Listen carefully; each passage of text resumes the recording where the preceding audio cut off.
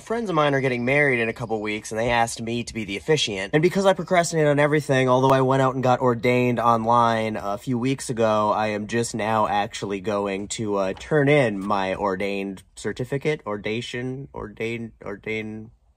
certificate. Certificate of ordination. Yeah, that. I'm going to turn that into the courthouse and fill out whatever paperwork so I can become all official and religious and shit. Well, here we go. Somebody's gonna give you a lesson.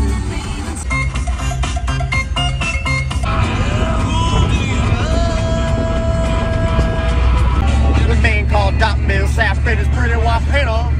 Forever and ever, amen. On your knees, a sugar daddy.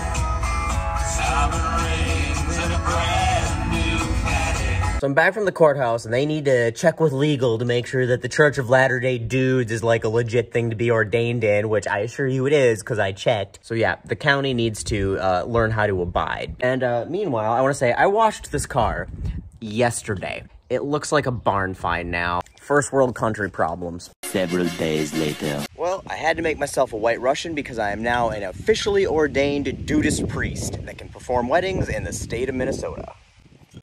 The only thing I had for cream was some of Emily's confetti cake protein shake. It actually really works. Anyway, yeah, now that I have it, I might do a wedding ceremony here or there if anybody's ever interested. I don't know if I'll be any good, but at least I'm housebroken. Cheers.